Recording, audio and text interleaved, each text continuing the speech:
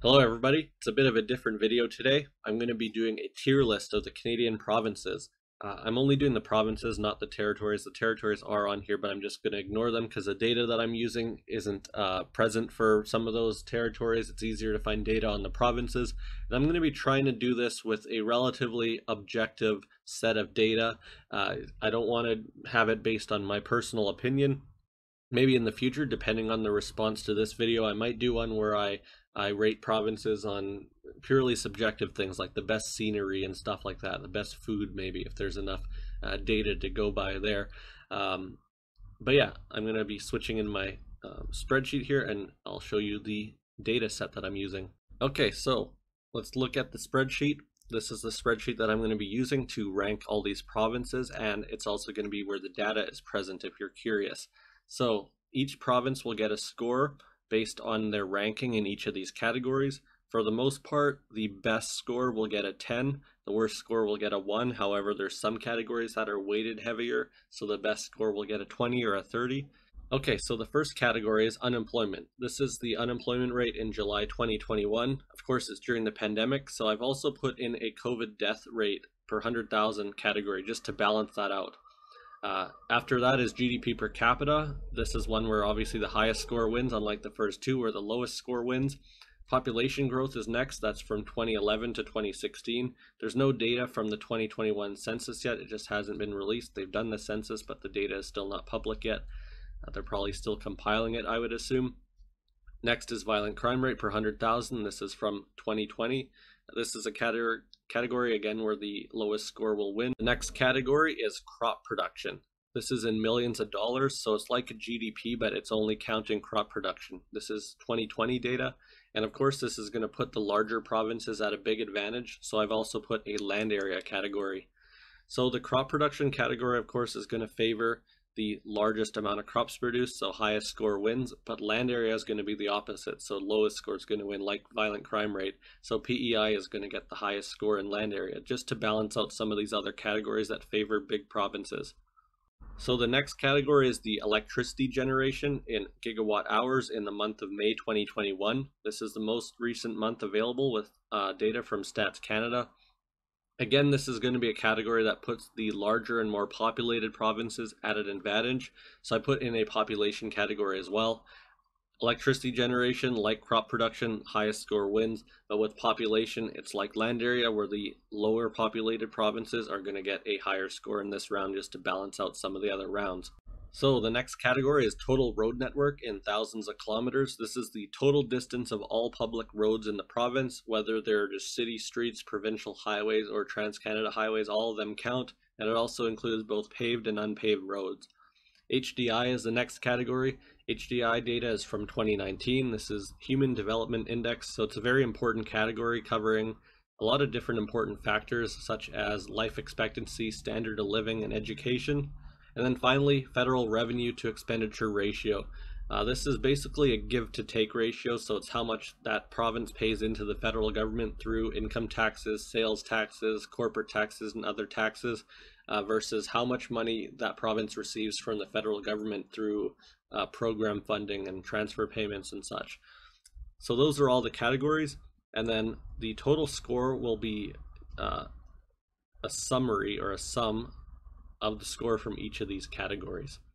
So some of these categories have a different weight to them. Most of them are just weighted as 1, so the best score will get a 10 and the lowest score will get a 1. But some of them I felt were either more important or in the case of land area and population, they're meant to balance out more than one category.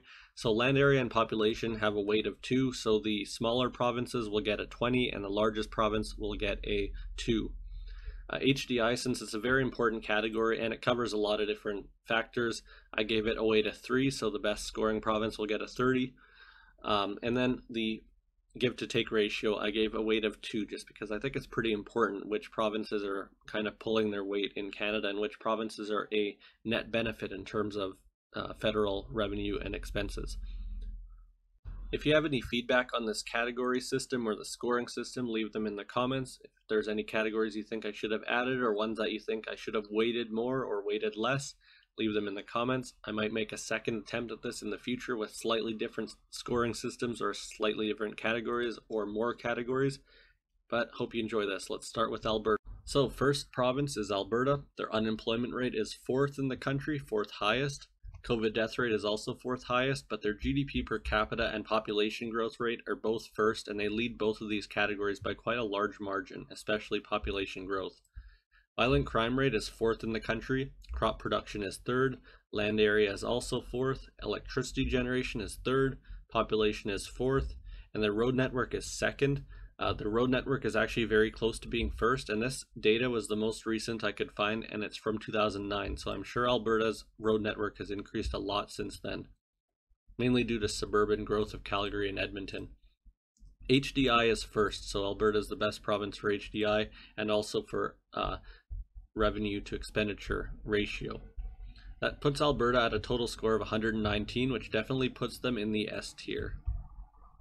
So next province is BC. Just for the sake of transparency, I should say that this is my home province and I've lived here my whole life, but I don't think I really put BC at a special advantage with any of these categories. So unemployment rate, BC ranks 8th, so 3rd lowest. COVID death rates around the middle at 6th.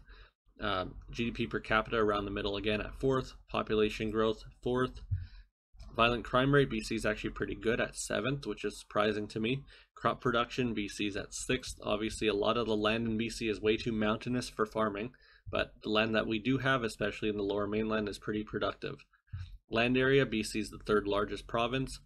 Electricity generation, BC is the 4th best province, just behind Alberta.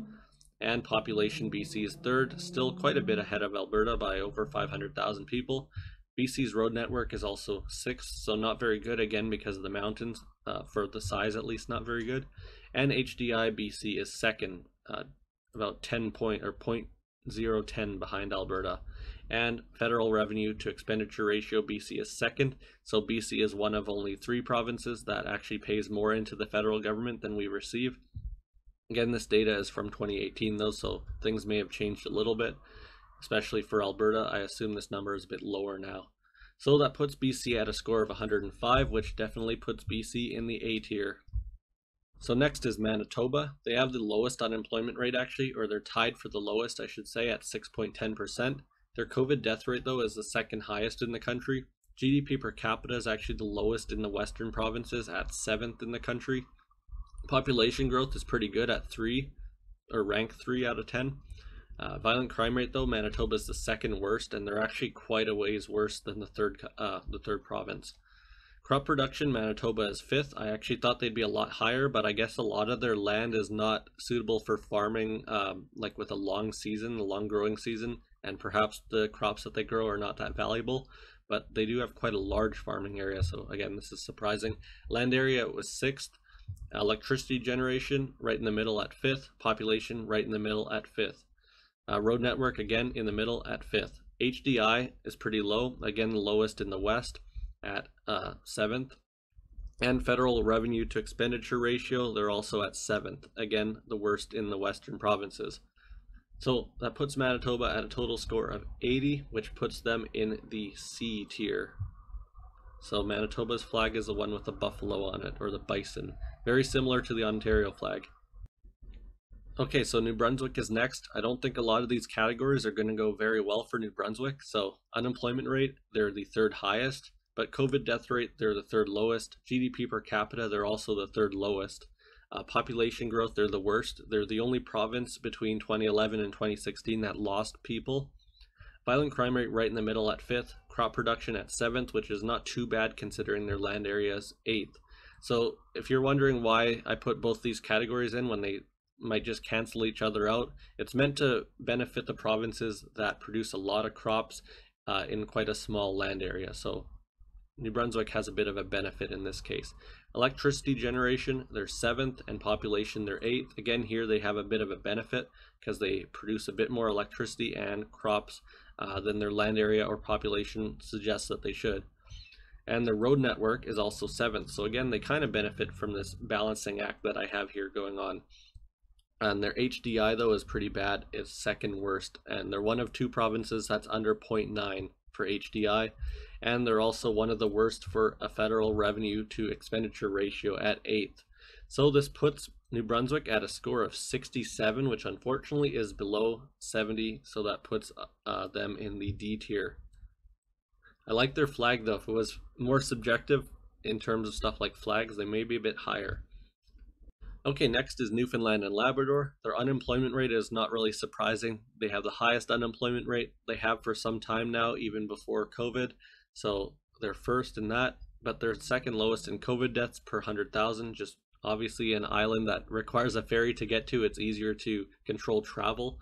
GDP per capita, they're third, which is kind of surprising, but they do have a big oil industry. I think it's mainly offshore drilling in the Atlantic. Population growth rate is 8th in the country at 1%. That's not very high considering it's over 5 years. Violent crime rate is actually pretty surprising too. It's third highest in the country, which I thought they'd be one of the lowest, but there is quite a big drop off between Manitoba at second and Newfoundland at third in terms of the actual crime rate itself. Crop production, Newfoundland is not known for crops at all. A lot of the land is too rocky to grow crops, so they're in 10th place at only 18 million.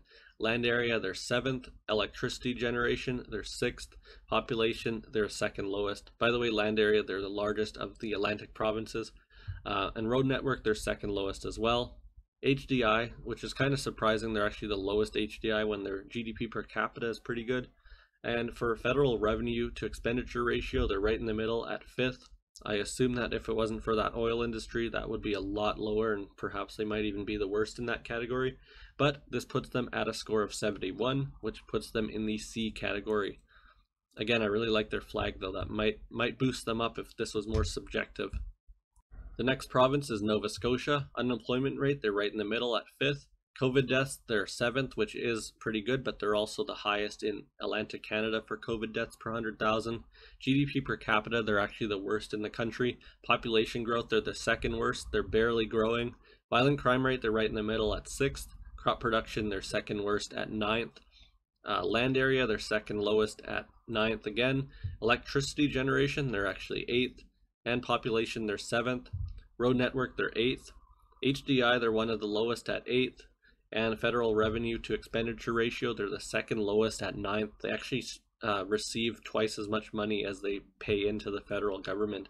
That puts Nova Scotia at a score of 66. That's actually even below New Brunswick, so they're the lowest so far.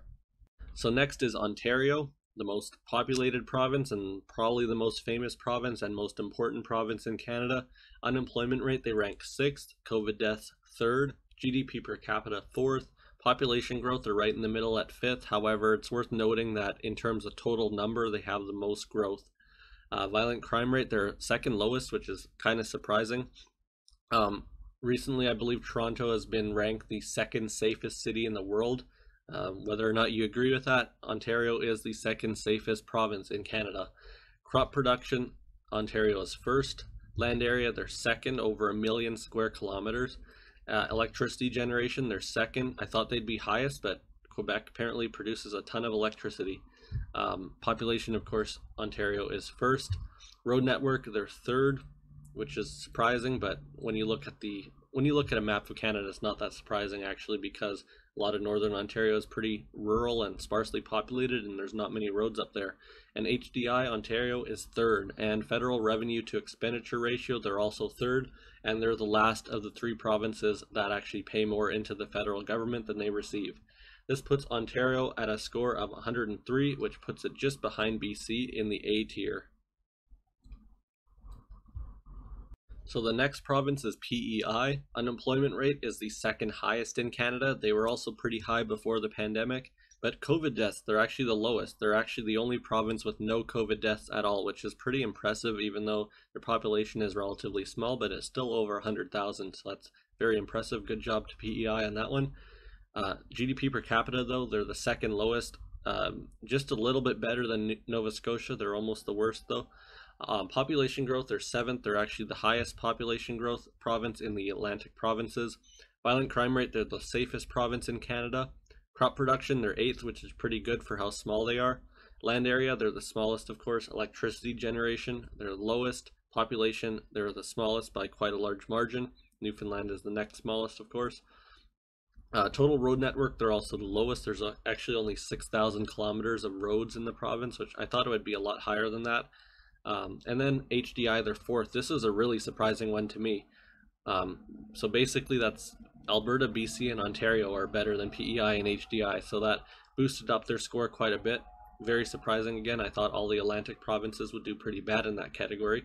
But federal revenue to expenditure ratio, they're the worst. A bit more than twice as much money gets paid into PEI than PEI pays into the federal government. So that puts them at a total score of 86, which puts them in the B tier, which again was pretty surprising to me. So second to last province now, Quebec. Unemployment is again tied with Manitoba for being the lowest in the country, but their COVID death rate is the highest in the country. GDP per capita is 6th in the country. Population growth is also 6th. Violent crime rate, they're the third safest province in the country in terms of violent crime. Crop production, they're the 4th highest. Land area, they're the largest province in Canada. 1.5 million square kilometers. That's very impressive. Electricity generation, they're first. That's quite a ways ahead of Ontario in this one, actually. Population, they're second. Quite a ways behind Ontario, but also quite a ways ahead of BC. Road network, they're fourth. HDI, they're sixth. And federal revenue to expenditure ratio, they're sixth. So in terms of HDI, they're the worst other than Manitoba and the Atlantic provinces. Federal revenue, though, a lot of people in the West especially like to criticize Quebec for taking more than they give in terms of the federal government, which definitely is true, but they're a bit better than a lot of the Atlantic provinces. So that puts Quebec at a score of 82 overall, which puts them in the C tier. That's going to piss some people off, isn't it? And finally, we have Saskatchewan. They rank 7th in unemployment, 5th in COVID deaths, right in the middle. GDP per capita, they're second after Alberta. I think that has to do with their oil and gas industry. Population growth, they're also second, which is pretty good considering for a while they were losing population and they went above a million and then below a million and then above a million again. Violent crime rate, they're first. They have a very high violent crime rate by Canadian standards at least. They're a bit higher than Manitoba, but the two of them are way higher than the next worst, which is Newfoundland. Crop production, they're second. Obviously, they're very well known for canola and wheat. Land area, they're fifth, but still huge. Electricity generation, they're seventh. By the way, some of the earlier rounds, earlier provinces, I messed up the order here. I'll put a correction in the, like an overlay thing.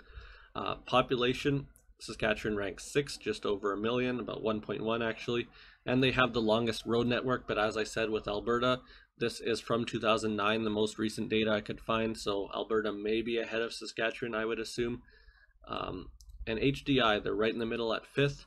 Federal revenue to expenditure ratio, they're at 4th. They receive just a little bit more than they take or than they give to the federal government, and that puts them at a score of 102, and that puts Saskatchewan in the A tier with BC and Ontario.